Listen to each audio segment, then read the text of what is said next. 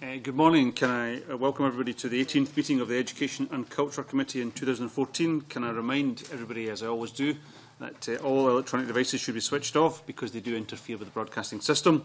Before I begin this morning, can I just point out that we are joined this morning by Liz Smith, so welcome Liz, and also that Joe McAlpine is substituting for Gordon MacDonald this morning, who is unable to join us. Minister, before we start, can I, from the press reports this morning, can I just offer the committee's congratulations?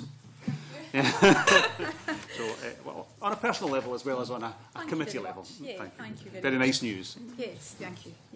Yeah. The first item on our agenda this morning is to take evidence on the provision of early learning and childcare, specified Children Scotland Order 2014.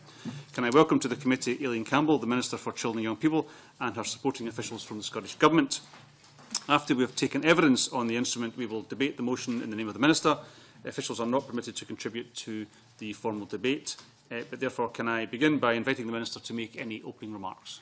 Thank you, Convener. Yes, so I wanted to take a few minutes to outline the provision of early learning and childcare specified Children Scotland Order 2014, which is subject to affirmative procedure here today.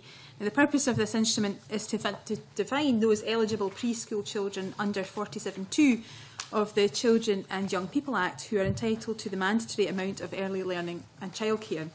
Those children are defined as 3- and 4-year-olds starting from the first term after their third birthday, and 2-year-olds with a parent in receipt of out-of-work benefits starting from the first term after their second birthday or the first term after their parents start receiving out-of-work benefits as specified in the instrument. And this will come into force for 3- and 4-year-olds from August 2014, except for the 2-year-olds with a parent in receipt of qualifying benefits, which will come into legal force from the 31st of October. Now, we've been working very closely with COSLA and local authorities and all key delivery partners to ensure our ambitious timescale of August is met.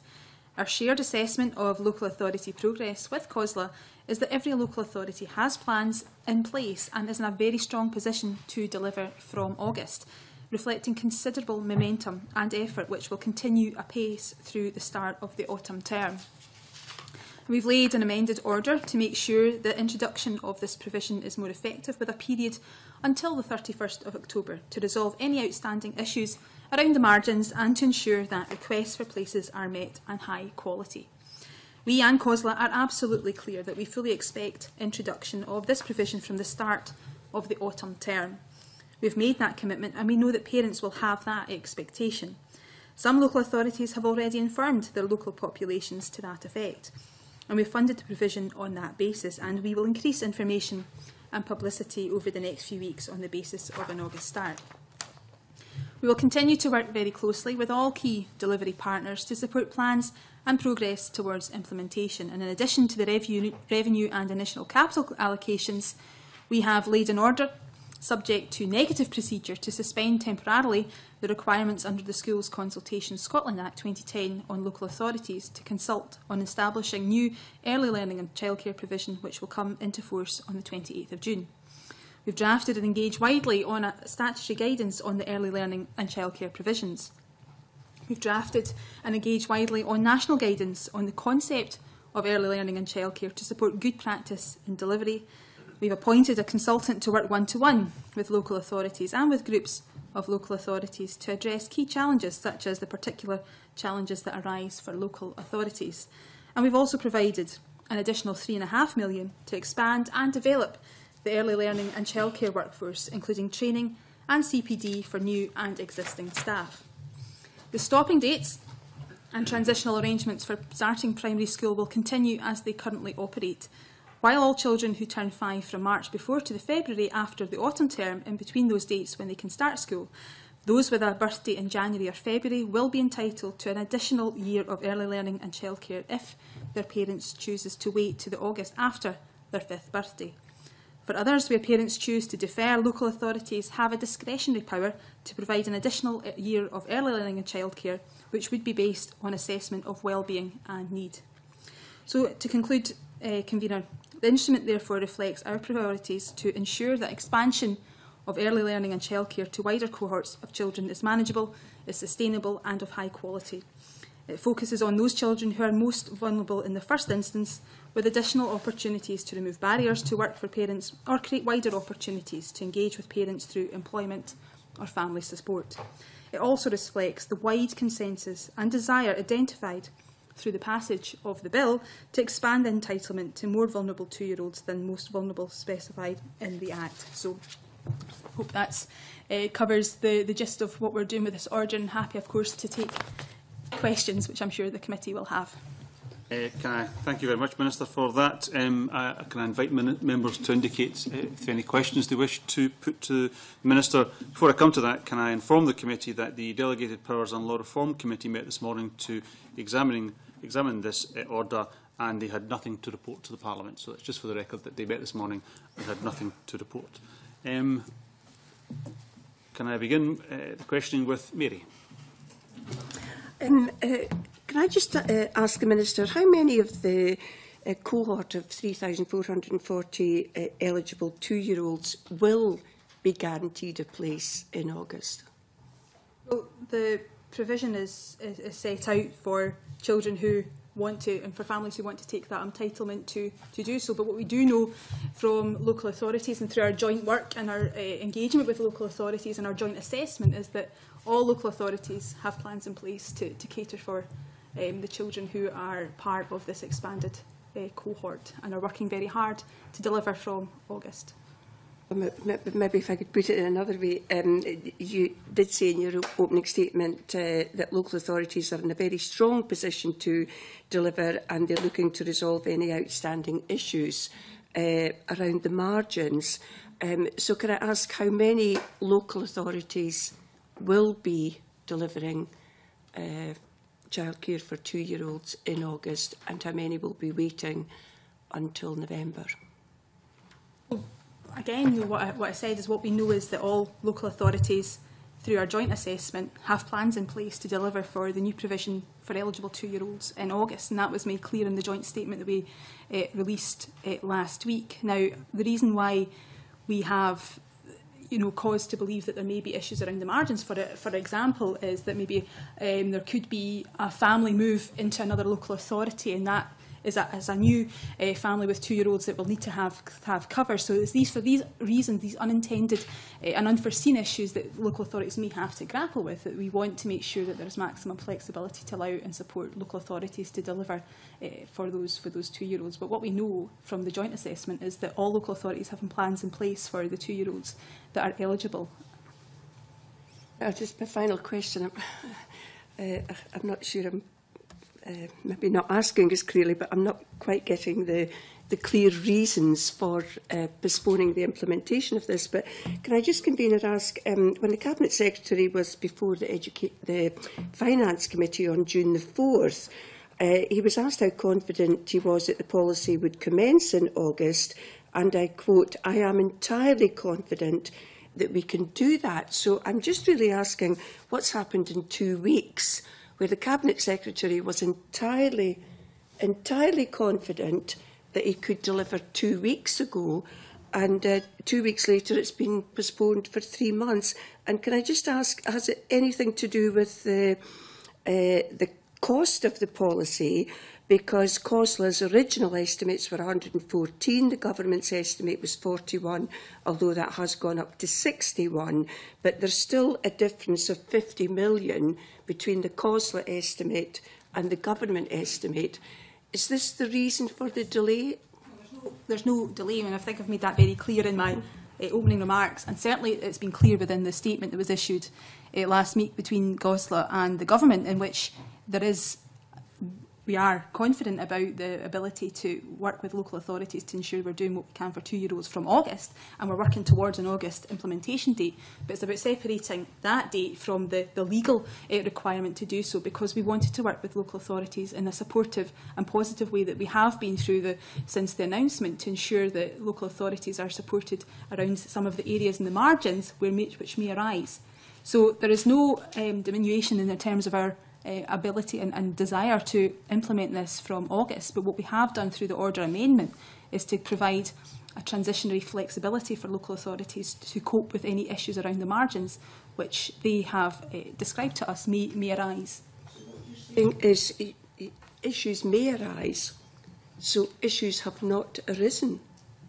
So I'm trying to Well, I gave you an example there of one family potentially moving into another local authority, which might not have been accounted for by the local authority, but they would be under a legal duty to provide that if we kept the August date. But what we have now with the delayed amendment and delayed legal enforcement date is provided local authorities with flexibility to allow them to cope with any unforeseen issues that may arise around the margins. And that's a direct response of us engaging with COSLA and reflecting within the order what they have told us that they felt they required in order to allow us to deliver this in a positive way for children across Scotland. I thought that families moving, families do that all the time. I would have thought that had been built into the plan, but I'll leave it there. Convener. Thank you. The issue in relation to the reasons behind the delay in terms of the legal enforceability of the provision you've set out.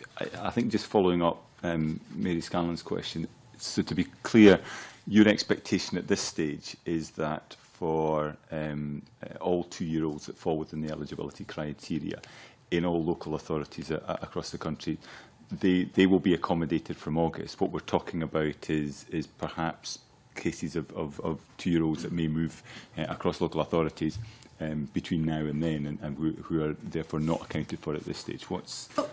I'm using that as a for example of something that might happen which might kind of skew some of the local authorities' original planning. But certainly what the joint statement last week from COSLA and the government showed is that we are working hard to deliver this and want to work constructively with COSLA, but bearing in mind some of the marginal issues that they have suggested may arise if we had the commencement, the legal enforcement date as the start of August, and that's why we've moved it to the 31st of October.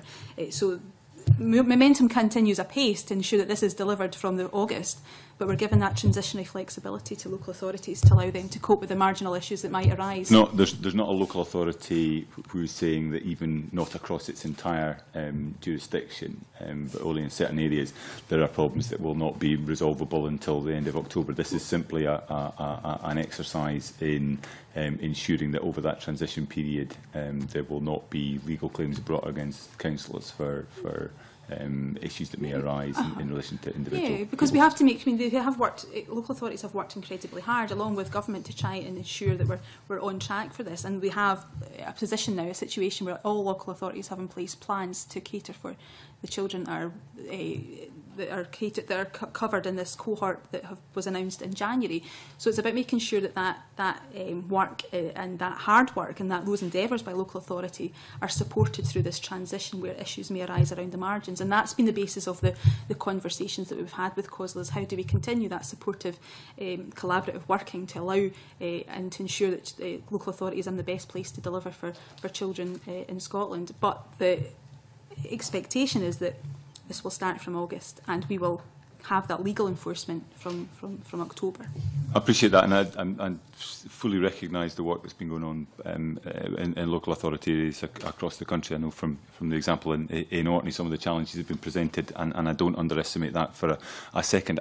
I think the slightly unfortunate thing in the example that's been used about a 2-year-old that's moving into a local authority area, as Mary Scanlon suggested, that conceivably is happening year-round, and therefore I suppose to get a better understanding of why that transition over the 3 months is required now but will not be required beyond then, it would perhaps be helpful to have an indication of how those cases will be treated after the 31st of October, where local authorities, I think, acting perfectly reasonably, may be slightly slow to pick up the entitlement of a 2-year-old who's moved into the local authority area. So whether there are other examples that could be used that don't suggest that this is simply going to be a problem ongoing after 31st October would be helpful.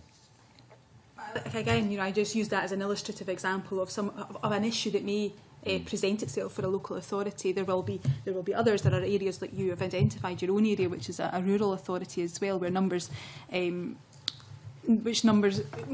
might be skewed because of a family potentially moving into an area. But sometimes these things are requiring of a bit of flexibility to allow local authorities to test and develop their ability to cope with these things, and that's why we have that flex there for local authorities. But again, I reiterate, local authorities, COSLA and the government are committed to this being in place from August. This is just about extending the legal enforcement of this by those additional months. So, final question coming up. I mean, I don't know whether either official wants to offer any suggestions in this regard, but from what you're saying, that 3-month period is as much to allow the policy to be road tested in practice as it is about trying to deal with circumstances that may arise. Because the example you've used, as Mary Scanlon suggested, is going to be a factor year-round from here on in, and therefore it doesn't necessarily suggest a kind of logical rationale for delaying at this stage, whereas over that 3-month period there may be things that arise with the best will in the world can't be anticipated now, but gives a degree of flexibility to amend the way in which it's applied in each local authority area. To Susan, who's been engaging with local authorities as well, but it's important also to remember that, you know, for 2-year-olds as well, with the ratios that require that additional 2-year-old could skew things for a local authority. They're needing to then look for additional staff and others to cope with that new family that may move into the area. So there are kind of real and practical difficulties at the margin, but Susan will be able to expand on some of the examples that you're requiring. Yeah, thanks. Yeah, we have worked really closely and consistently with COSLA and local authorities to work out what the challenges and the barriers might be, and to provide support and to remove that. I think what we have shared with local authorities, we've got really good information on estimated numbers, and we've got estimated numbers at ward level, and local authorities will have an idea of like free school meal entitlement. But I think one of the difficulties is location of the child, because unlike primary school where you have your compulsory, so you know your numbers and your catchment areas, the system's a bit different. So we're working through those issues with the new working with the system that we've got. So you know, it could be, and it's also that the local authorities are working at a pace. You know, they're still going to be working hard over the next few months to overcome all those different issues that they need to for implementation. So I think that's why that would be one example, not just moving in to an area, but maybe not quite knowing where those children are located, because it's a system of self-referral. So especially, again, say in a rural authority where you might have a child and you weren't quite sure if that child was, where the child was located, whether the parent was going to self-refer for a place, then there might be slight unknown locations, and that's one of the complexities that all local authorities will have. But numbers will be much smaller in the rural authorities, but the children might appear in much more remote areas. So it's just giving local authorities, it's just working through those issues as we go with local authorities. I appreciate that additional information, and I think I understand why this is in place. But what you've described, again, the out-of-catchment, the self-referral and all the rest of it, the specific issues in rural local authorities like my own, all those I understand, but none of that is going to change. And therefore, to some extent, there'll be questions as to, well, why, if you delay for 3 months here, are you not going to have problems with that legal requirement on an ongoing basis? Because those factors just won't change over time. Well, this has been a joint agreement with local authorities who are confident that this gives them that additional flexibility to be able to cope with these marginal issues, to work through the ways in which they can cater for the children that may, you know, arise that they hadn't before had accounted for. So. Community childminders, all these different options are there in place, these different options, and that's why we've got Carol Kirk, who's working on a one-to-one basis with local authorities to help provide some options for local authorities and work through those options. But local government we're comfortable with the 31st of October as a date for the legal enforcement to come into place. But again, there's no delay, it's just about removing that legal enforcement, because from August this will be an entitlement that will be open for 2-year-olds across Scotland. Can I just follow this up a little bit, just for my own clarity? It seems to me that the difference between the initial period and subsequent years is that effectively the flexibility, what COSLA are asking for, local authorities are asking for, if I'm correct, is flexibility during the initial implementation phase, the set-up phase. And the unknowns that Susan talked about, once you pass that phase, once you've got people who are applying, you then know roughly the numbers. So effectively beyond that, it's a relatively stable position, and people moving around and all that will just be treated in the normal fashion. But in the initial phases, there are a number of unknowns in the implementation phase, and that's why the flexibility is required. Is my interpretation of what you're saying correct? I would say, yeah, absolutely. It's a demand-less system, so there will be a degree there where you have to have that flexibility, which is what local authority have requested, and which is why we've worked with them to delay the legal enforcement. It's important, again, it's that legal enforcement that's been delayed, not the willingness to have this in place in August for 2-year-olds who were announced in the cohort at the start of the year. But it is just to deal with the unknowns at the start. Yeah, absolutely. And that, ongoing, again, I'll refer to the statement, which is about the margins of practical issues that may arise. Okay, thank you for that, Neil. One of the concerns I think local authorities have been raising is length of time for the Care Inspectorate to undertake checks and inspections on any new facilities or any extensions that will need to be carried out. Will the Care Inspectorate be able to undertake all the necessary checks without diluting those checks before the deadlines? Absolutely. The driver again for this is to make sure that what is provided for these children in their crucial early years is of high quality, and certainly from our point of view, from government's point of view, and also from our agency's point of view, SSC, Care Inspector and others, we want to work together to ensure and enable local authorities to deliver that high quality provision that we all expect for our youngest children. So we're working to ensure that there's no impediment for local authorities to provide for the 2-year-olds that we're wanting to cater for. There will be no shortcuts in terms of checks. It will be the standard checks in place. Yeah, absolutely. I mean, okay. Again, this is quality. Quality is what's driving this forward. Okay. And another concern that's been raised is, obviously talking about new and extending facilities is about planning permission and the lack of confirmed capital revenue for individual local authorities. Authorities will only have 1 or 2 planning cycles prior to October the 31st. Can we be sure, Minister, that all planning requirements will be met in time for October the 31st? Some of that will be the local authorities at their discretion, but certainly from our point of view, again, we've been working with local authorities on an individual basis to identify any issues that may arise, and if there is an issue with planning, then they should be making sure that we or Carol Kirk understand that. And maybe, Susan, do you want to add anything about?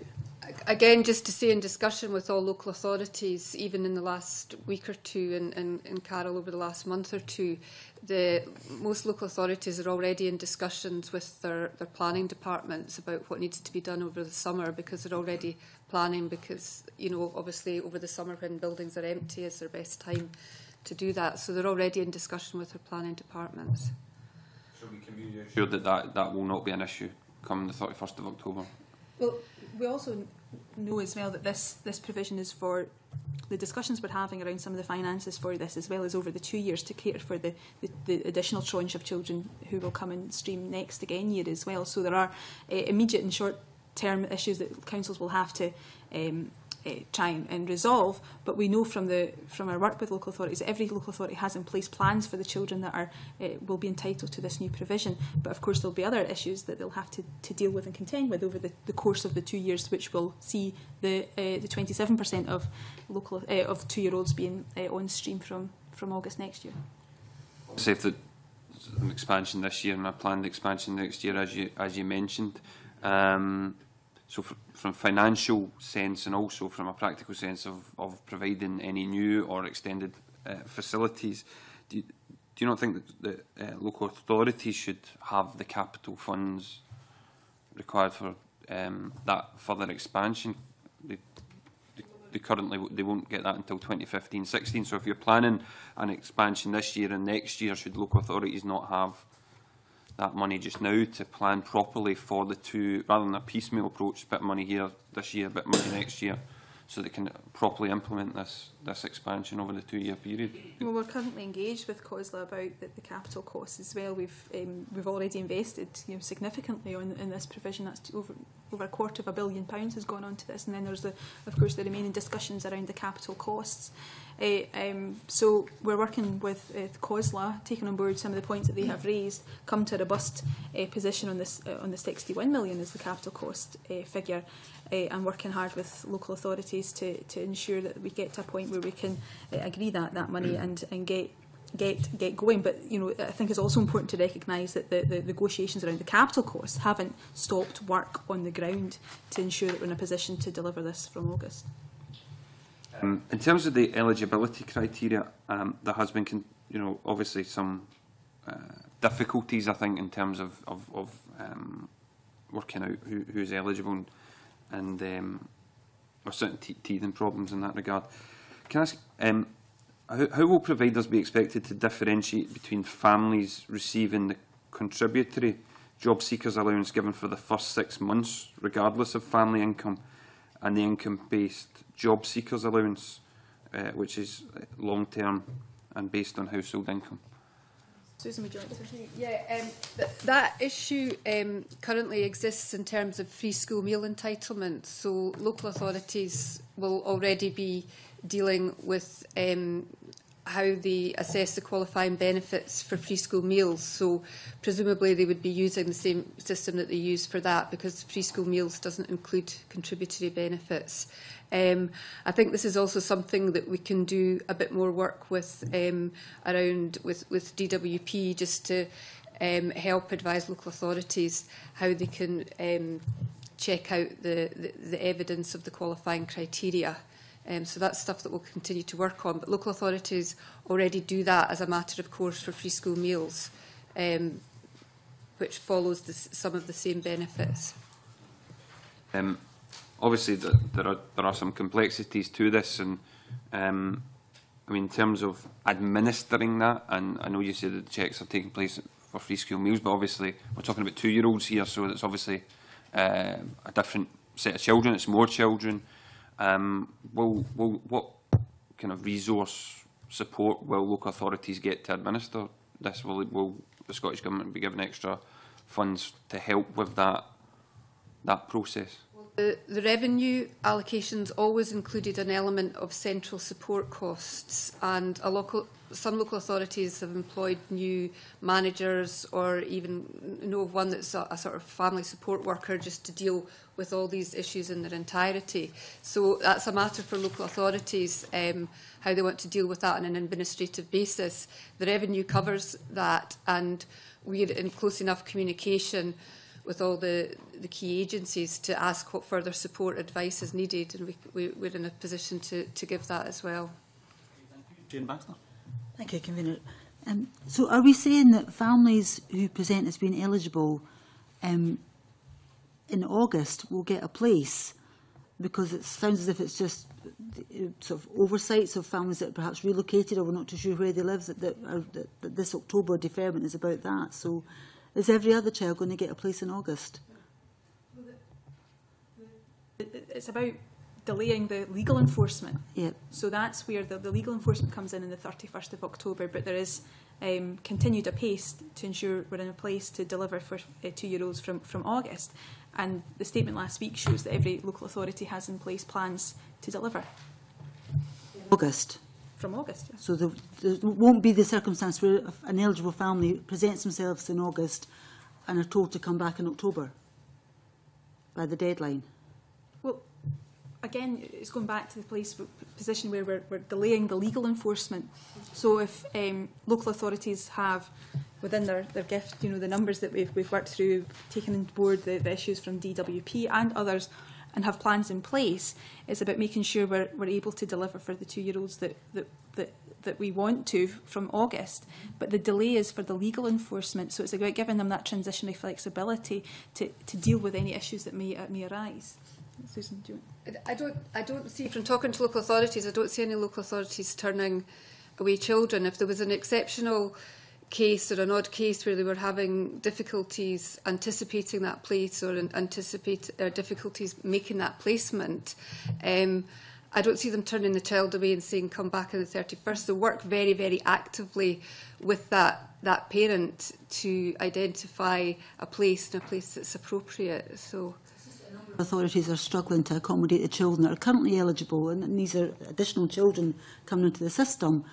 And I just kind of envisage, based on my experience of knowing people that are in these situations, that families are going to be asked to come back when we're near the trigger point for the legal requirement. Are they going to get a place in August? Well, no local authority has suggested that they are not doing all that they can and working very hard to ensure that children are going to be cared for from August. Again, this is going back to helping local authorities with the transitional flexibility that they say they need by delaying the legal enforcement. But there's no delay in the policy intention. Indeed, local authorities in COSLA have said, that very much they're working as hard as they can to deliver on this in a manageable way and ensuring quality.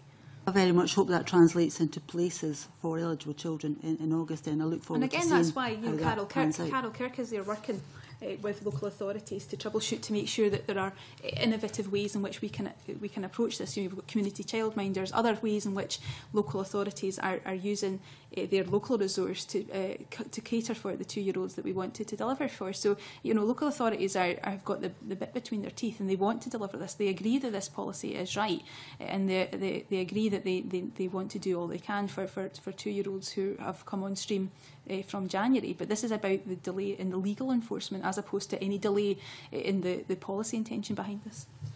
To ask for an early report about this implementation. I know it hasn't happened yet, but we could build it into a programme just to find out how this I'm sure we'll have that discussion as part of our work programme. Yeah, but thanks. I get the point. Supplementary from Liz Smith on this. Just on this point, Minister, can we be absolutely clear about this? Susan Bolt, in an earlier answer to Mary Scanlon, said that she was confident that there was good data between the Scottish Government and COSLA about the numbers involved in this. Now, it's very clear that there is a cohort of 3,440. You must have some estimate of the numbers in August, given the policy intention, and I understand the point you're making about the legal requirement, but you must have an estimate of the numbers who will be provided with their place in August. Can I ask what mathematical modelling has been done for that? We've been working hard with local authorities to identify the numbers. We've got the 3,400, which will be the two. How many of these? And also, this is a self-referral, demand-led approach as well. So there will be a degree of flexibility but there. Can I just ask about the numbers? I mean, this is a flagship policy, right? Which there is very considerable political support for, and of course, there's very considerable support amongst parents. It's a flagship policy for the Scottish Government. How many places will be guaranteed in August? Well, we have in provision there for 3,400 children who will be coming on stream. Plus, there's the additional 2-year-olds who are looked after within the body of the Act as well. So there'll be around 4,000 2-year-olds who will be catered for within the Act. And that, Minister, but in terms of the 3,440, how many of these places? Every local authority has plans in place. Okay, thank you. Okay. Claire Adamson. Thank you, Minister. I appreciate what you said about COSLA and you being absolutely committed to this being a manageable, sustainable and high quality delivery. Obviously, there will be a significant amount of capital change to accommodate capacity and things, and because of the nature of education, that's going to be done over the summer holidays. So we have some any idea how prepared the local authorities are and how confident they are that that capital work can be completed on time? Again, going back to the questions earlier, we are in continual dialogue with local authorities around the capital costs, and we've come to our position, which we believe is robust and fair, which is the 61 million. We're continuing that dialogue with local authorities, but again, every local authority has in place plans to do what they can over the next 2 months until the policy comes in force, and to ensure that they're in a position where they can deliver on this. So local authorities will have varying different issues that they'll have to contend with. But again, we're engaging with local authorities on an individual basis, both at a government level and also through the recent appointment of Carol Kirk, to ensure that we can help and support local authorities where they need that support and additional help.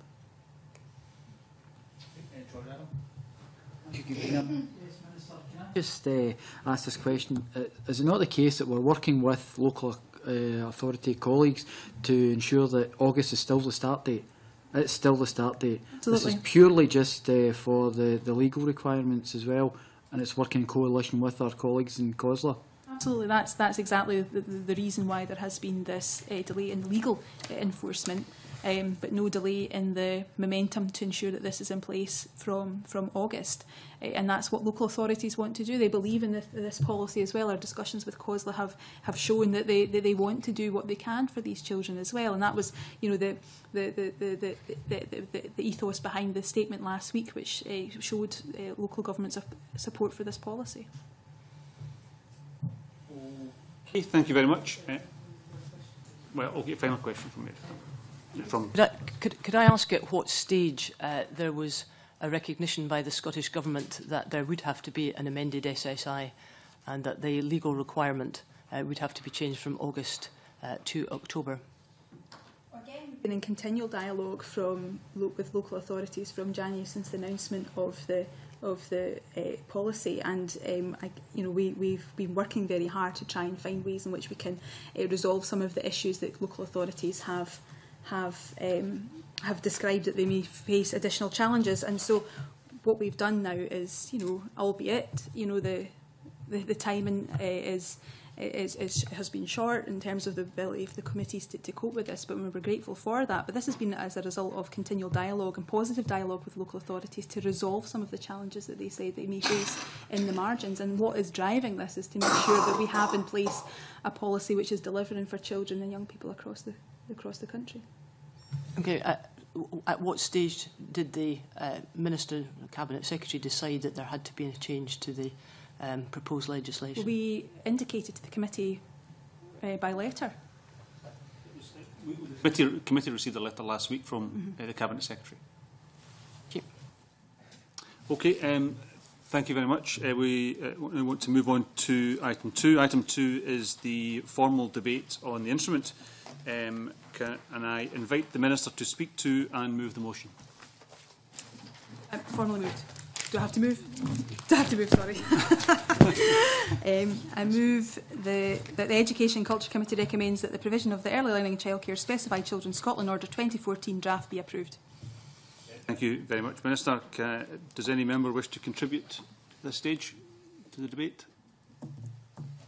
No? Okay, therefore, well, I would invite the Minister to make any further remarks. I presume you don't have any? No, I'm fine, thank you. Okay. Therefore, I want to put the question to the committee that motion S4M 10413 be agreed to. Are we all agreed? We're agreed. Thank you very much. The committee's report to the Parliament on the instrument will confirm the outcome of the debate. And can I thank the Minister and officials for attending the session. That concludes our business today, and I close the meeting.